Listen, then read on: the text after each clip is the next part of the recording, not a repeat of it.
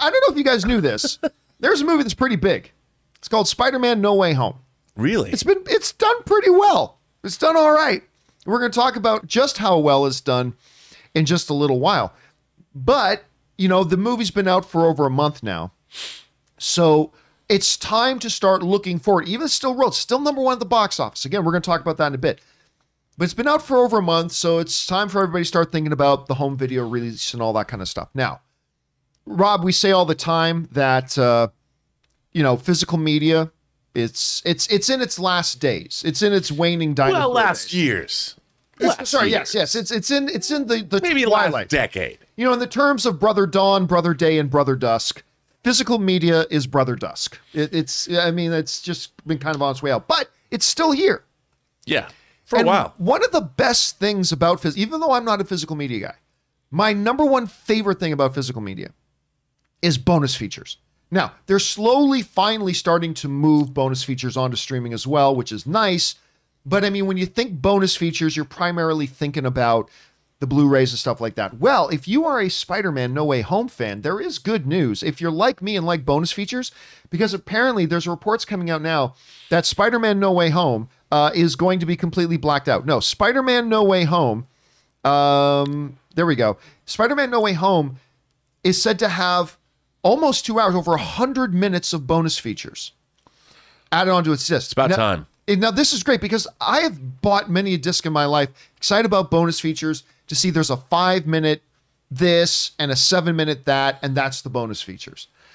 This actually 100 minutes. Now, it's not the Lord of the Rings bonus features. Nope. And it's not Star Wars, The Phantom Menace, you know, bonus features.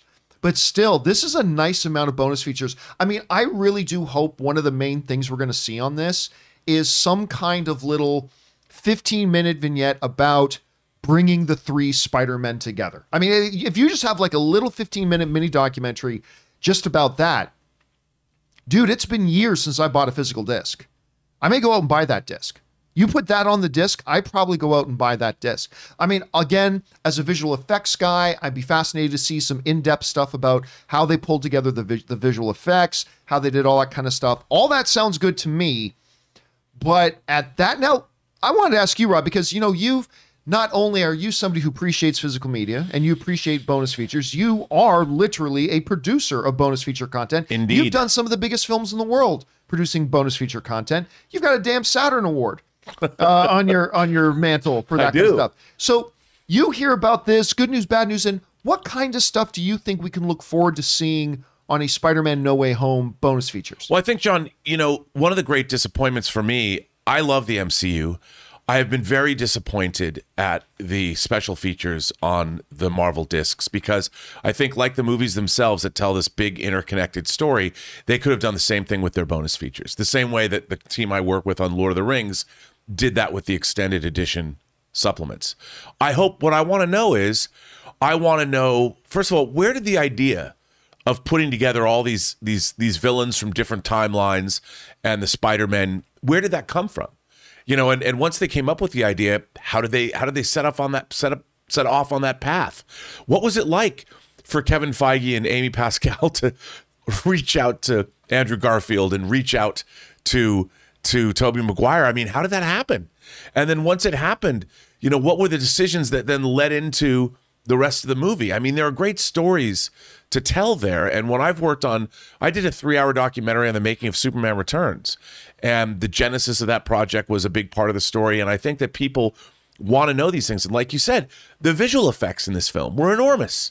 You know, and I would love to see a bonus piece about how Marvel has to lie to the fandom in trailers. Like, what happens when they've got a finished effect shot and they're like, well, we need to take Spider-Man out of this shot so people don't know. And there's so much interesting things they could cover. But to know that there's this much bonus features on this particular movie, I'm excited, John. I'm excited. What I really want to see is director's commentary as well. I mean, that to this day remains, of all the more than blooper reels or outtakes or deleted scenes, or I can give her, I mean, I enjoy watching those, but honestly, I can give and take all of those.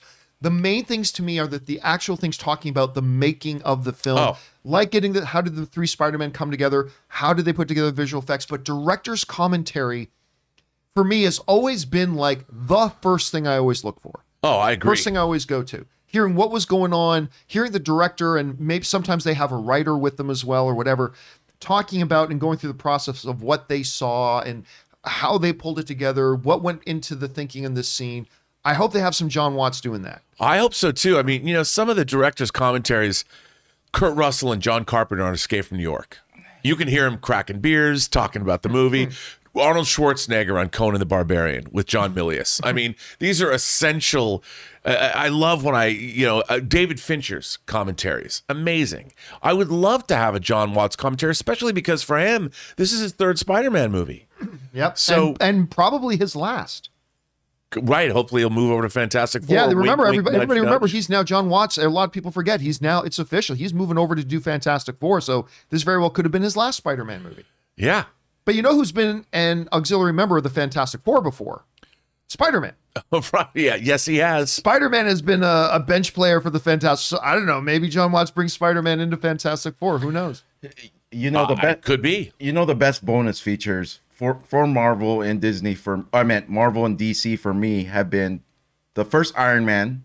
I think that's the way you do special features. There was good. There was really good stuff on. They went into the before even the movie took place, like Jon Favreau like working himself up to start doing the movie, to drawing the suit, to making the suit, to filming, all the way up to even the premiere of the movie. And I was like, they were broken up in sections. Yeah. And I was like, this is the perfect template of how you please a Ray Aura. You know what I mean?